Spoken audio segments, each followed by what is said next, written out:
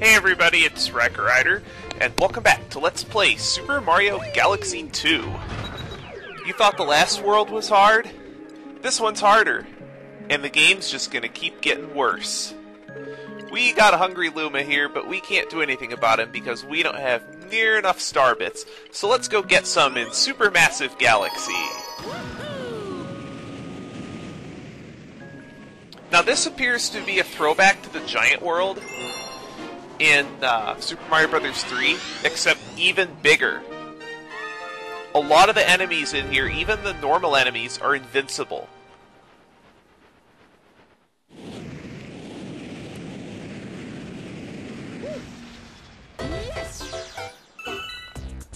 Oh, hello Luigi. Hey.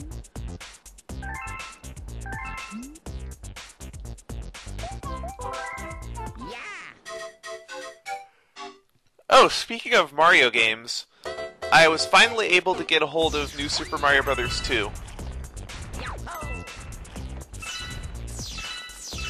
Overall, I like the game. It's just that I don't even know why they bother giving you lives, because lives are kind of meaningless in that game. Hello, Comet Metal.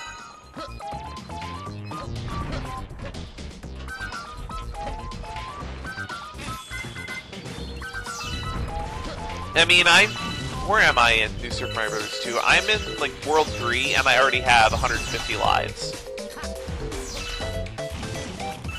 I guess it's just, I mean, it's a side effect of the whole collect 1 million coins thing, but still. If they're gonna give us that many lives, what they should have done is they should have made it 1,000 coins for a life.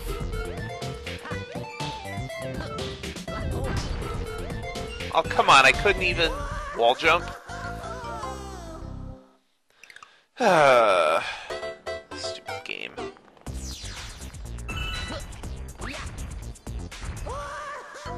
Well, I'm pretty sure that one's going in the stupid deaths clip at the end of the LP, whenever that is. This game's so freaking long.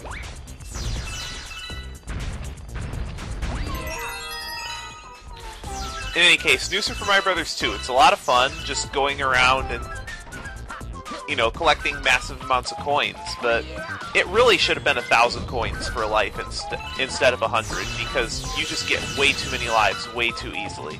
Either that, or they could do some weird number, like, I don't know, 200, like 200 or 300. Kind of like how Bomberman Hero had 200 crystals got you an extra segment of HP.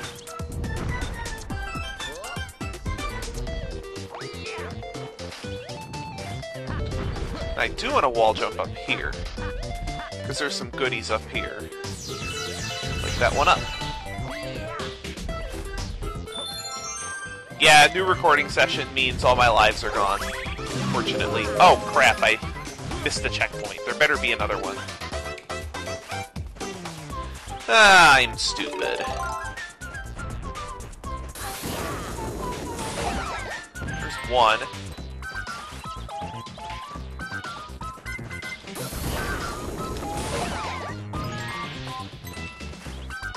I would say that if lives actually meant something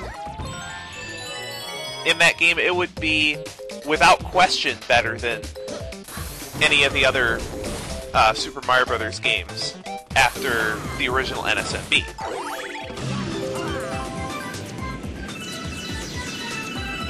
It's definitely worth getting, definitely worth playing. I think what's gonna cause the most replay value in that game is doing Coin Rush, or, well, the equivalent of Coin Rush on individual levels. That I was pretty impressed with. That it actually tracks your highest coin total per level. I originally wanted to do that with New Super Mario Bros. Wii and post it on my channel, but I decided against it because it would take a lot of editing to do what I wanted to. Damn it. Wow, I just can't win tonight. But the only thing that went right was that I hit that checkpoint before I died. I don't even know why I'm bothering getting these coins, because I'm not going to hit the Hungry Luma here. Yes, there is one.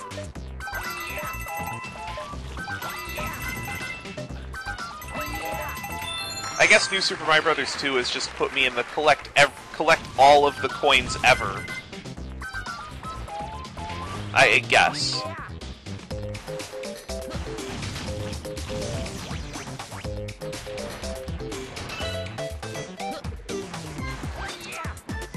I definitely think that this and especially Super Mario 3D Land. I loved Super Mario 3D Land.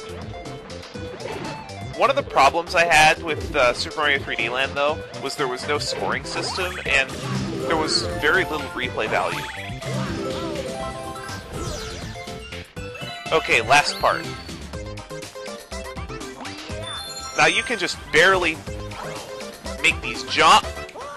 Are you serious? Wow. Now, if you try to long jump across these gaps, you can just make it.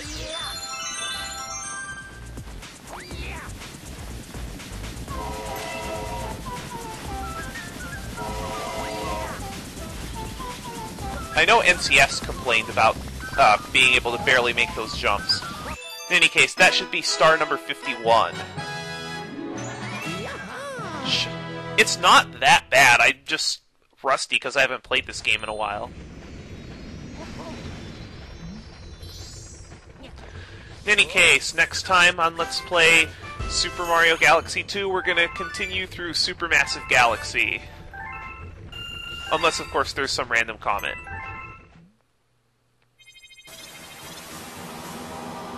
Which there might be, knowing this game. Yeah, there is a random comment back in World 2, but I think I'm going to take care of that after I finish off Supermassive Galaxy. See you guys later.